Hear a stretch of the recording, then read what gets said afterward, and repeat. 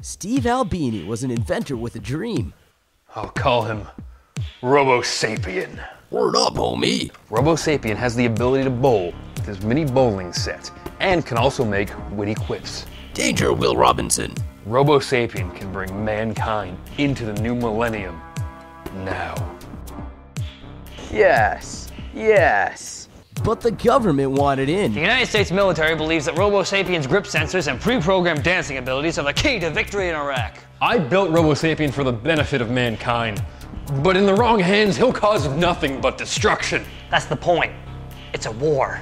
You sold Robosapien to the government? I had to. They were offering all this money. But Robosapien was built for humanitarian means, not for war. You need to lighten up, Albini. Here, have a cigar. Hello, the government? Steve Albini has turned down a perfectly good cigar. What? Oh yeah, he took the Robosapien prototype with him. I still get to keep this money, right? I am a mean machine.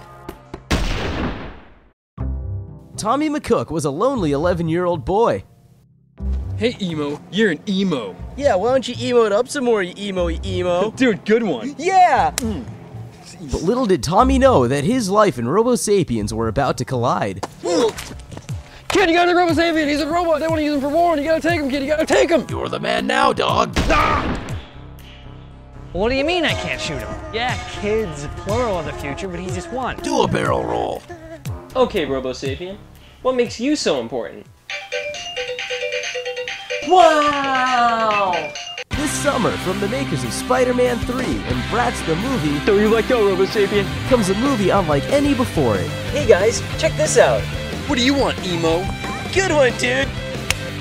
Robosapien must dance for the good of humanity. Wow, you have a really cool, really expensive toy. We should totally be friends. I am a Borat. It's nice.